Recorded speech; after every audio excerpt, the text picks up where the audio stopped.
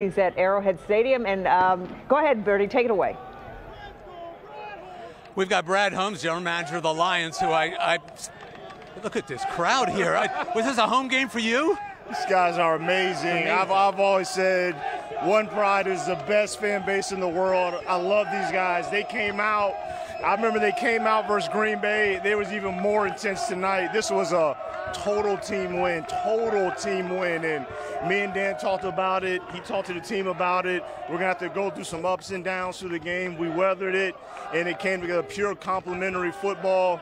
And I just love how we just stayed together. How about it was defense at the end that really sealed it? Absolutely, yeah. I mean, all of a sudden, all those changes and everything kind of looked a lot better.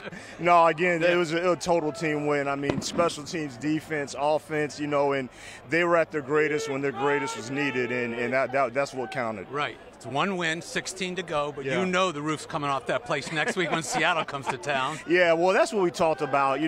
It's one win. It's one win. It's the first game, and it's got to be expected. And it was expected.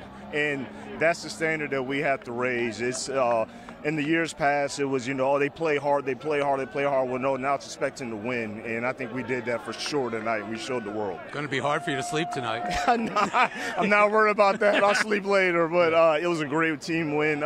So proud of the guys. So proud of the whole organization. And these fans were just incredible.